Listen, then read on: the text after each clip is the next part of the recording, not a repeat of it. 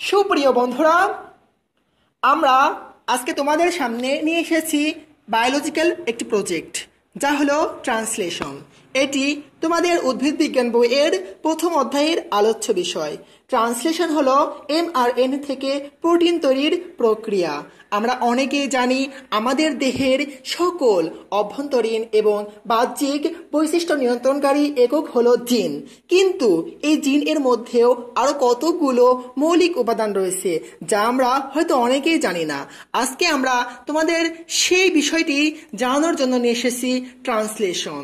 Translation হলো mRNA থেকে protein তৈরির প্রক্রিয়া। আমরা দেখতে পাচ্ছি এটি হলো mRNA। mRNA এর উপর হলো কোডন, কোডনের মধ্যে AUG যেটি হলো স্টার্টিং কোডন এবং UUA এটি হলো এন্ডিং কোডন। আমরা স্টার্টিং কোডনের উপরে দেখতে পাচ্ছি UAC এটি হলো অ্যান্টিকোডন। কোডন এবং অ্যান্টিকোডন পরস্পরের সাথে সংযুক্ত হয়ে mRNA বা মেসেঞ্জার আরএনএ এবং টিআরএনএ বা ট্রান্সফার আরএনএ কে সংযুক্ত করছে।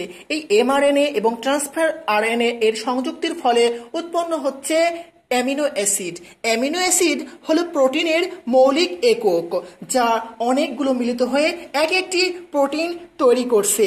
আর এই প্রোটিনই মূলত আমাদের দেহের সকল বাহ্যিক এবং অভ্যন্তরীণ বৈশিষ্ট্যগুলো নিয়ন্ত্রণ করছে।